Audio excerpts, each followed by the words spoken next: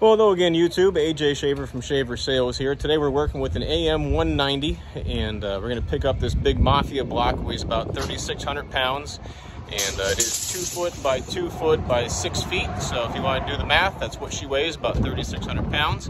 And we're going to pick this up with the AM190 from AM Machine. I'm on the passenger side of the controls. So I was always told this is the main relief valve for the whole system. What we found out on these dump trailers here at the dump controls, that's your main relief valve, because this is your pressure coming in from the pump, that's your pressure going to the dump cylinder, but this is your pass-through that goes completely around to this side. So you can turn this relief valve here up all you want, but it's not going to do a thing because you're limited by the one that's over there. Oh, and the other thing that we did, sorry, we flipped the cylinder on the boom because it wouldn't pick it up either. We ended up flipping it so the chrome rod was up, because that gives you more fluid in the bottom of the cylinder versus pushing it in through this valve and going this way. You're double the fluid amount when you go from the bottom up. So this is the final result of what we did, was to pick up this huge Mafia block.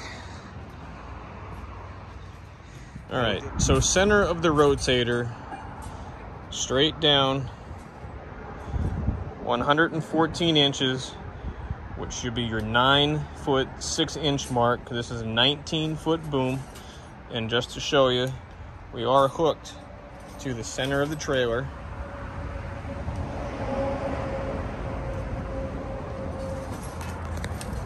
I'm actually a little bit beyond some on the other side there.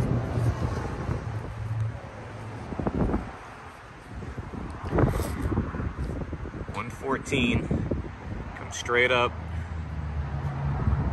and there's the rotator.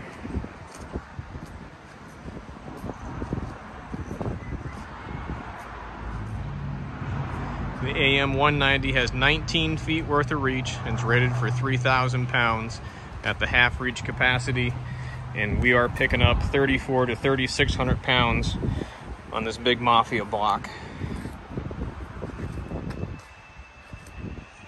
We did have to put the Ingersoll Rand lift on this, just as a little bit of a counterweight to keep the tongue on the ground. So all right, this is a concrete Mafia block, 2 foot by 2 foot by, I think they're 5 feet. It's 3,600 pounds.